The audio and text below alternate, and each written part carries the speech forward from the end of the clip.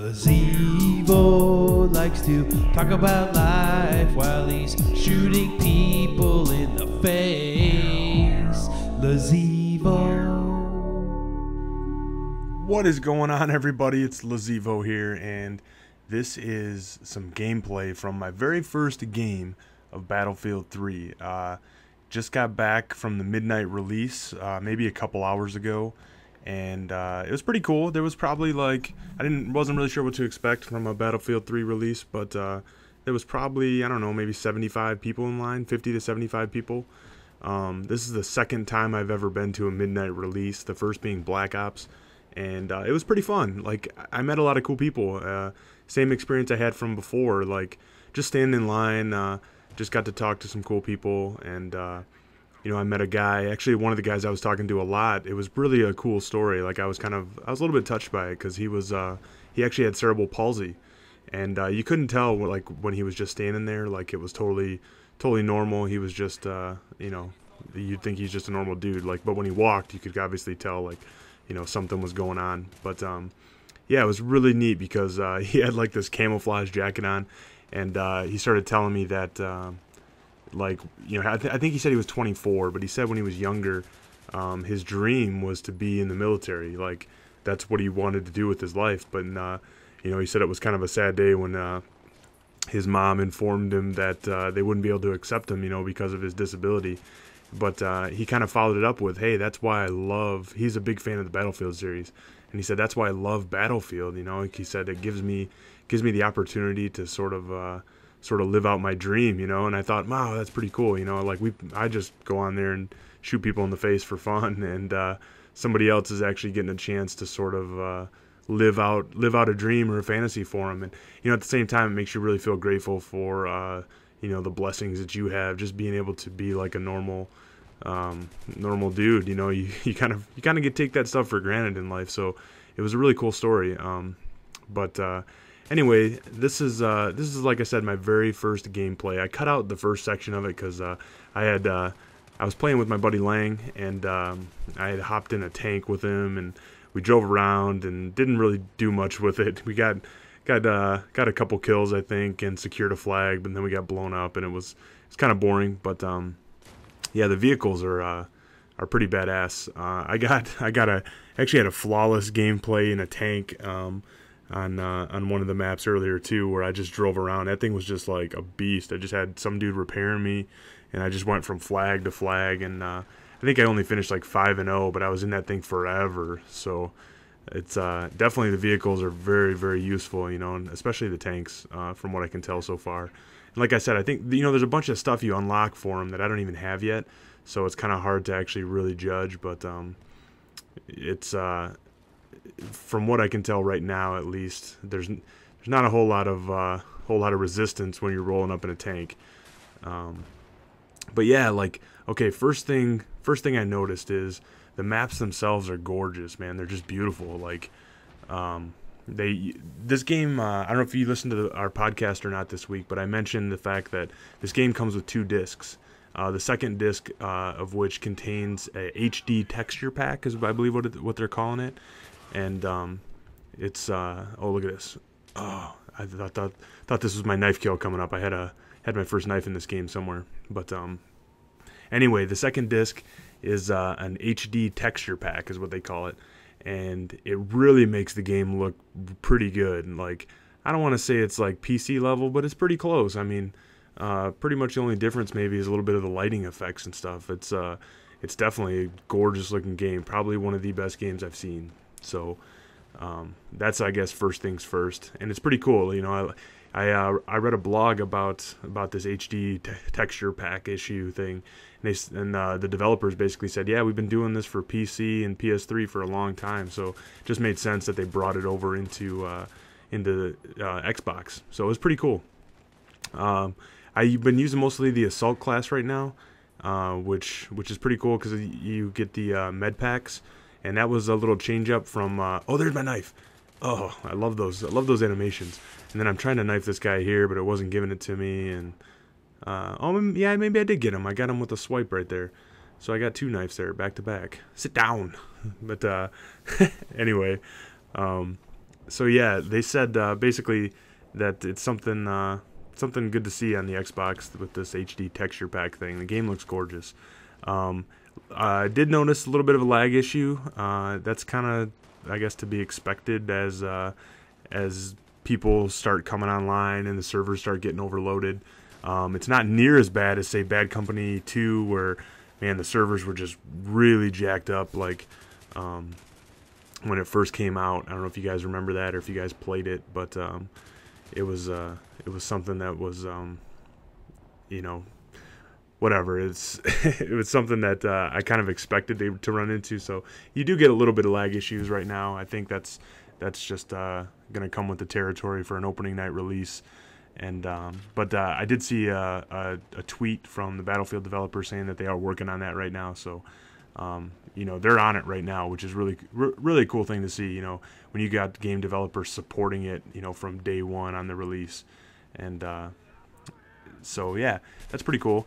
Like I said, I've been using the Assault class, which has the med packs, and that's like a change from Modern Warfare. It's a change from Battlefield Bad Company 2, because I think they had a medic class back then, and it was kind of misplaced, you know, because the medic pack came with the guy who was the medic, who had like the light machine guns. And they kind of said, hey, it doesn't make sense. Like the med packs, you need them on the front line, and the Assault class is designed to be the front line unit. Basically, they want you to be, you know, on the front line, dishing out med packs, and that's your guy. And so they changed it up, and they have a support class now, which has the light machine guns and has the ammo refill, which makes sense because like it's more true to real battle. Those light machine guns aren't going to be on the front line; they're going to be off in the back somewhere. And if you need ammo, you'll sort of retreat a little bit to find one of your guys that can grab it. I can't speak too much about the communication in this game yet because, like I said, I was in a party with just one of my other friends who had picked up the game early, and so you know I didn't kind of test the waters to see what the communication's like. I heard it's pretty quiet if you're listening. You can see the Assault class doesn't have much to go up against these tanks when they come out, so you're going to want to spot those for your teammates, and hopefully you can get somebody to help you out. That's the one cool thing about this game is you kind of communicate through that back button, so you can spot guys, you can spot vehicles, you can point at guys that maybe aren't in your squad that can provide you with ammo or health, and so you're going to want to do that. Just kind of a simple communication tool. So that's pretty cool. The only game type I've played so far is called Conquest, and that's similar to Domination if you guys are Call of Duty players, except for there may be more points than 3 on the map. This particular map only has 3. There's A, B, and C, and it works sort of the same. When you walk up to the flag, you'll start to capture it if the area is clear, and you'll see like the enemy flag will start to like retract down the pole, and then you'll see your flag start raising, and there's kind of a circle with like a moving I don't know, a moving icon to kind of tell you how close you're getting, and the more people you have there, the quicker you're going to cap it, that kind of thing. So that's the only game type I've played. It's pretty long games, you know, roughly 20-minute games, I'd say, if you're, you know, depending on the map and whatnot. But I don't know if this is going to make for good YouTube. It seems like something that you're going to have to cut up, you know, to get into a manageable gameplay, kind of like how I did with this one, where I edited, you know, the beginning of this down. I've heard TDM is a good game mode for YouTube gameplay, so I'm sure I'll experiment with that, you know, in the coming days. But right now, I figured I would get this video out because, man, it's gonna be a rough day tomorrow. And let me just say that I'm sitting here. It's almost 3 in the morning, and yeah, I got a real job, and so I got to get up and go to work tomorrow, which is gonna suck. But anyway, I figured it was be something I wanted to bring out to you guys, just give you a quick review. I don't know if you guys picked up the game tonight or picking it up tomorrow. Another funny thing, man, I go to GameStop for this midnight release, and it's a Battlefield 3 midnight release, and they're hosting a Modern Warfare 2 tournament. I was like, dude, what is this all about? Like, how is this okay with the developers? And he basically said, hey, you know, we were looking for a split screen co-op type mode to do it on, and there's nothing really that Battlefield offers. So They just did it with Modern Warfare 2, but I got a kick out of that. I was like, man, they're kicking them while they're down. So it was cool. I like the midnight releases. It's one of those things that's fun to do. Like I said, you meet some cool people and just get to put a face to some of the games. The one thing I did notice is, man, it's like when you get an Xbox Live, there's a bunch of douchebags. Like you'll run into like guys that are just whatever, being jackasses and stuff. And then when you go meet like at a midnight release and you're sitting there face to face with people, everybody's super nice, man. Everybody was really cool and excited about the game, and it's just a cool way to kind of feel like, wow, there's real faces and people behind those guys that you play with on a daily basis. And like I said, it was weird that you don't see the douchebags when you go out, or maybe they just don't have the the comfort of hiding behind the microphone or whatever. So anyway, enough about that. This gameplay is wrapping up here, and you can see it was a pretty mediocre game. I think it was roughly like a 2KD. I was pretty happy with it as far as the first gameplay. What I was 12-8. Okay, so man, maybe 2KD was a stretch, but not bad for a first game, not knowing the maps. But anyway, just wanted to bring you guys this. So far, I like the game. Like I said, there are some issues, but once I learn the maps and kind of get used to the weapons, it should be a little smoother for me. But anyway, hope you guys like that. If you guys want to see more Battlefield 3 from me, let me know, because I know my Gears of War videos didn't get a whole lot of views, so just want to make sure that I'm putting out stuff you guys want to see.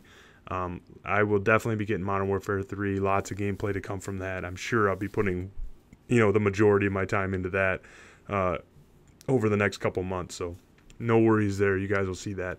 Anyway, hope you guys like it. I'm gonna go get some sleep and try to get some rest for tomorrow. But yeah, that's it, man. Let me know what you guys think of this, and if anybody has this game, let me know, because I don't know too many people with it. So if you guys did pick it up, I'm looking for people to squad up with. Oh, and by the way, vehicles are just tough as nails to drive again, and that's just something you need to get used to. But holy crap, like flying, I flew a jet for 18 minutes, didn't get a kill, and crashed into a mountain. It was just like the whole time I was just trying to figure out the controls. Did fly a helicopter, crashed that into a shipping container, and it's just really funny right now watching all these level 1 guys jump in helicopters and just smash them into buildings, and no one's really got the flying thing down yet, so I get a kick out of that. But anyway, I'm going way over, guys. Sorry about that. I'm kind of excited about the game and whatever. I'm going to let you guys go. I need to get some rest. I will talk to you later. Thanks for watching this, guys. Talk to you.